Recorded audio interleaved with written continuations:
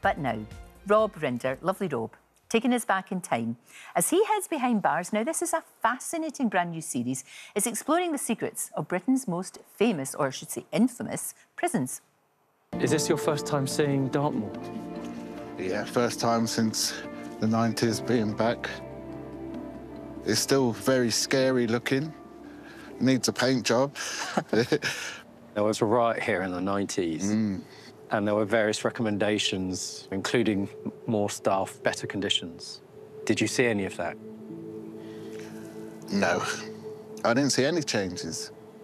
You had no toilet in your cell, so you did all your business in a bucket. Rob joins me now. This is such a brilliant documentary. It felt to me like the first time I really knew what it was like to be inside and what it was like to experience that. And it's, you know, to bring that to life is really important. I'm really proud of this programme, and I really hope everyone watches it. And you put it exactly right. You know, people have strong opinions about prisons. They should. You know, a lot of people out there will take the view, many people take the view that prison should be just about punishment, and that makes sense. Yeah. Especially if you've been a victim of crime. Been one of the fascinating things in my experience is when people get the chance to go into prisons, to listen, to hear a prisoner, to speak to the staff, everybody is forever changed and they take a different view. And this programme goes back in time and looks at the history over 200 years. And one of the things that we learn is that we've been doing the same thing over and over again, expecting a different outcome. And that isn't justice to victims who don't want people who have done terrible things to them knowing they're going to come out into the community and do the same thing to somebody else. So what does it say about us as a society when we've got a situation in the country at the moment where Feltham, the Young Offenders Institute, right, full of young boys, is the most violent prison in the country? It's about time to think about the past, listen to the people who are in there, think about victims, think about prisoners, and know that in due course, these people are going to be our neighbours. Well, that's what's so fascinating about it, because you talk to prisoners and you actually talk to... Because it's very difficult to get to the human being behind the crime, isn't it? You know, it's hard, but you do that. And every person has a human story. Of course. You know, human beings do terrible things sometimes. But listening and hearing them, there's not one of them that we will hear from in this programme that says, you know, I didn't do it, right? They acknowledge the crime. They acknowledge that they had to pay. They even acknowledge that prison should be challenging. But what they also acknowledge that their lives were changed at a moment where perhaps they found education. Perhaps they dealt with their addiction, and the power of that is overwhelming. And that's what we have to realise. It's about rehabilitation, but it's very easy for us to say, oh, that's what we should do. But the practicalities of it, and the fact that prisons are stuffed to overflowing. We're talking about people getting their sentences cut. But how do you feel about James Timpson, for example, being the new prisoners officer, who knows about prisons, who's worked with prisoners? I mean, are you hopeful that things will change? I think it's a really exciting appointment. It's not a political point of view. No. It's a really fascinating thing. When you speak to people across the political spectrum and of every view, and I emphasise, go and watch it. Take a chance. You can become a prison visitor. You might have a strong view, but people like him who have taken the opportunity to listen to the human stories and employ prisoners, to acknowledge that there is such low rates of literacy in prison, high rates of addiction, that we within our communities have the power to break the cycle of people committing offences. And that has the limitless effect of changing an individual's life. And that does a greater and much more powerful service to victims and to us all. I mean, it costs more to keep somebody in prison than it does to put them through a very expensive private school. That's crazy. That's just crazy. Ask about that. It's nuts. But we also have to acknowledge how complex it is and difficult. And I think sometimes people want easy answers. And now I think it's an exciting thing that we're moving to a moment where it's OK for us to understand that these questions are very, very difficult. Punishment on the one hand, you know, tough on crime, but also making sure that we're tough on, as I used to say, not just the causes, but what happens to those human beings, men and women, when they end up being part of our society. No, exactly, because they're going to get out. You're right. You're right. And what do we want? Do we want them to go out unchanged? Yep. Do we want them to go out to become members of society that'll actually help us? Absolutely. I mean, it really does make a lot of sense. It's a great series. Thank you. I'm proud of it. It's affected my thinking too, and I'm proud of the courage of everybody that's taken part. I mean, the second programme takes place in Shrewsbury Prison. It's about the death penalty.